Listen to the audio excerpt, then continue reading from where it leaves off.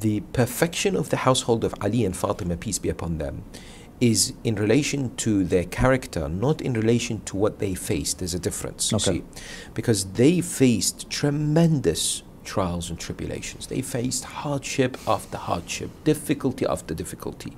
You know, many people don't know, but the first few years of marriage in Medina was plagued with poverty. They would not have food for a number of days.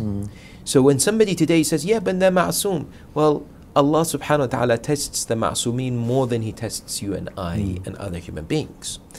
And that would entail that, look, you know, they're going through hardship. And the fact that they're ma'soom doesn't mean that they're not going through pain and suffering. You know, some people say, okay, does ma'soom means they're somehow immune from form of hardship? No, they go through it, they feel the pain, they understand the difficulty.